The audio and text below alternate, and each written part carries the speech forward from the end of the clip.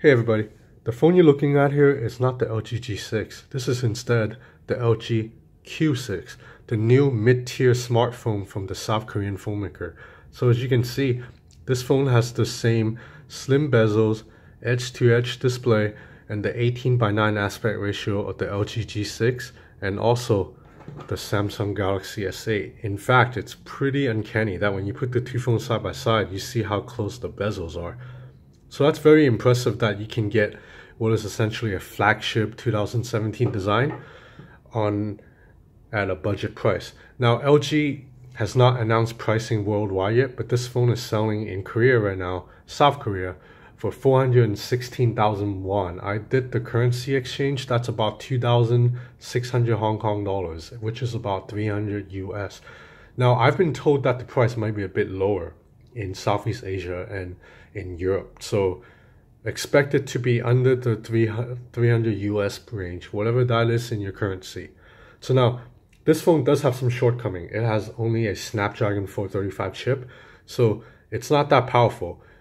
When I'm jumping on normal apps, it's fine, but when I'm trying to open Mortal Kombat X, which is a really heavy app, the game took really long time to load.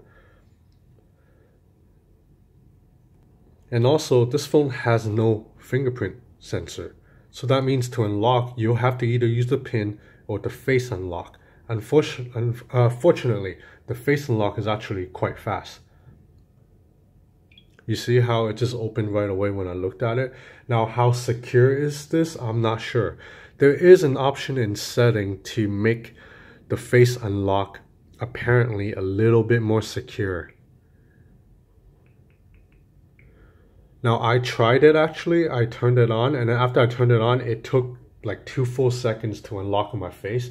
LG says that when you turn that on, it'll make it a lot harder to trick the facial recognition with like a picture.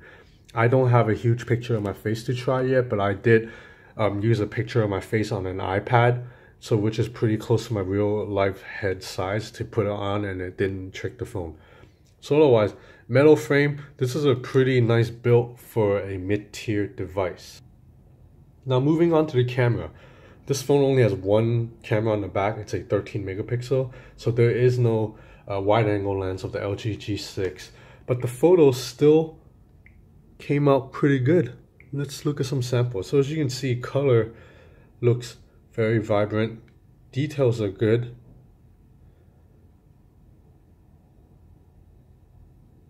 Overall contrast is good, and even in low light, I took a couple of photos in low light in like a dark alley, and it came out pretty well.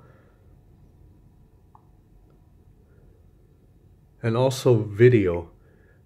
LG has a really good optical image stabilization software. They call it like the Study Record or something, and it looks really good.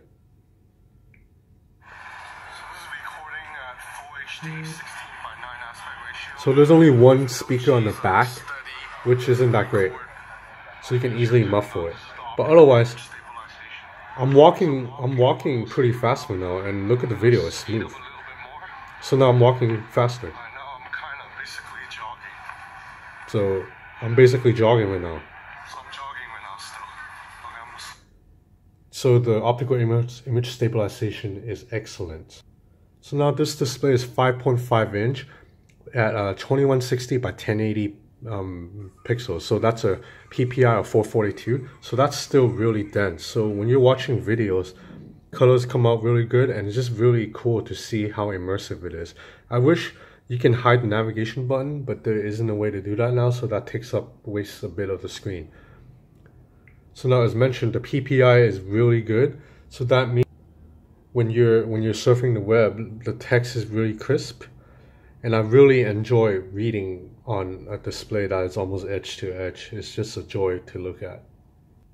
So now the Q6 version of the Q6 I have has 3 gigs of RAM and 64 gigs or 32 gigs of internal storage. This is the standard version. There's a weaker version with 2 gigs of RAM and 16 gigs of storage, and the Q6 Plus, which has 4 gigs of RAM.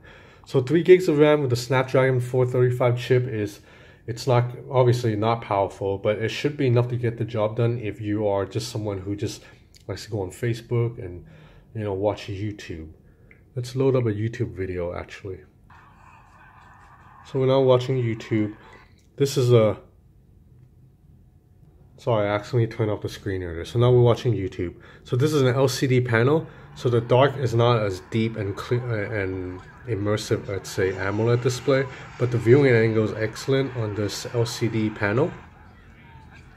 And one thing I really like about the screen is when you take a photo, the viewfinder is huge.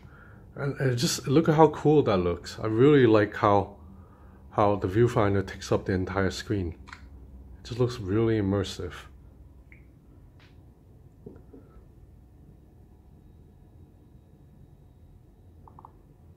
Okay, so this is just a quick hands-on. I'll have a full review later. This is the LG Q6.